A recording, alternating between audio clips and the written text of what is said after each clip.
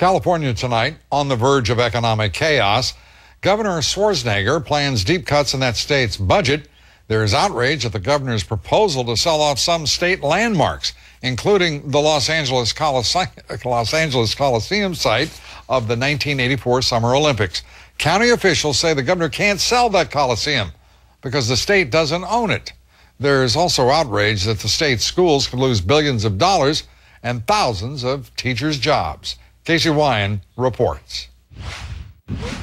Dozens of Los Angeles teachers were arrested Friday while protesting the threat of tens of thousands of education layoffs because of the state's budget deficit. Hey, hey, reform at LA! Parents also held a rally while the governor was receiving an honorary degree from USC. Arnold Schwarzenegger, Doctor of Humane Letters. I love it.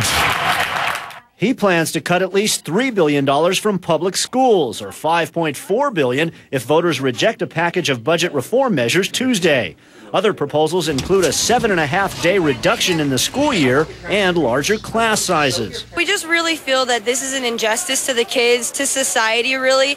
Also on the table, withholding $2 billion from local governments and dramatic reductions in social services, including cutting off nearly 250,000 children from state-funded health insurance and eliminating drug treatment programs. I understand that these cuts are very painful and they affect real lives. This is the harsh reality and the crisis that we face.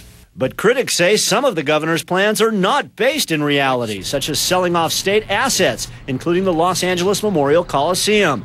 Local officials say the state doesn't have the authority to sell the stadium, and because it's a historic monument, the governor has exaggerated its monetary value. I think somebody up in Sacramento decided that the way to generate support for the ballot measures on next Tuesday's ballot was to scare the hell out of the voters.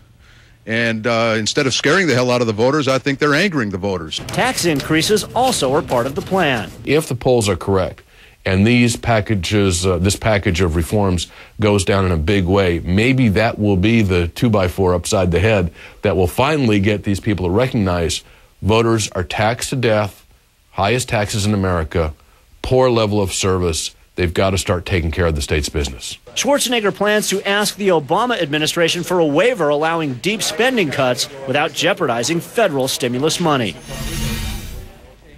California is banking on $31 billion from the federal government to help solve its financial crisis. Part of the governor's plan includes shifting tens of thousands of illegal alien inmates from state to federal custody. Immigration and Customs Enforcement says it would be inappropriate to speculate about the governor's future actions. Lou.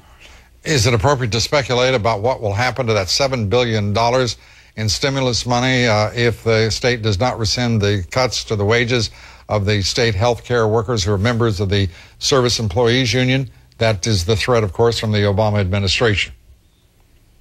And that's up to the Obama administration, and who knows, it could be ultimately settled by the courts.